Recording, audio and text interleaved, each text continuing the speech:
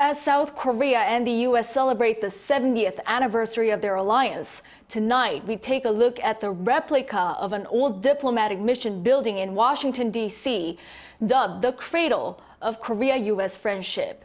The Old Korean Legation was the first full property in the United States used by diplomats during the Joseon Dynasty who worked hard to put themselves on the world map.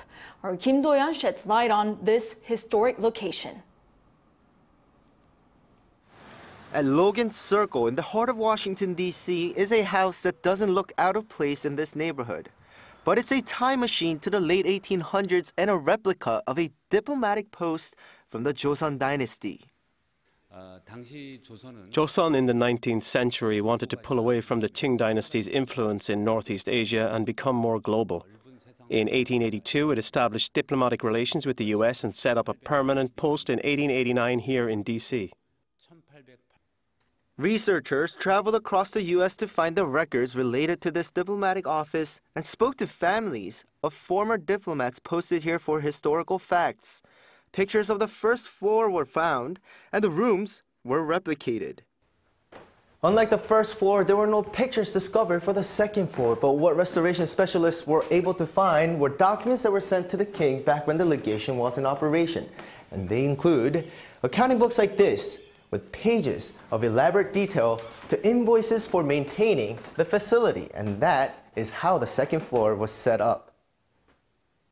From the bedroom to the bathroom, there are items from antique stores, and visitors can see how diplomats long ago spent their daily lives. The museum is on the third and top floor, providing important historical context. This post, it explains, was not just used for diplomacy, it was also the Joseon Dynasty's window to the West. The building has an interesting history. In 1905, Korea was forced to sign the 1905 Protectorate Treaty, losing its diplomatic sovereignty. This estate, which cost $25,000, was then sold by Japan to an American family for $10. After multiple owners, the Logan Circle area became a historic site in 1972, which prohibited reconstruction. Around 2010, South Korea's Minister of Culture, Park Bo-gyun, then working as a journalist, identified the property and urged the government to buy it back. In 2012, South Korea paid $3.5 million to do just that. Park said it was worth every cent. There were 32 legations here in D.C. back in the 19th century, but this is the only one that's been preserved exactly how it was.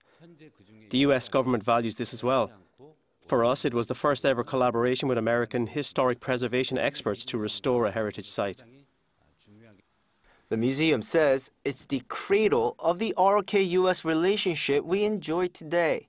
From here, visitors can see how a small nation in the East worked for recognition back then and see how far South Korea has come today. Kim Do-yeon, Arirang News, Washington, D.C.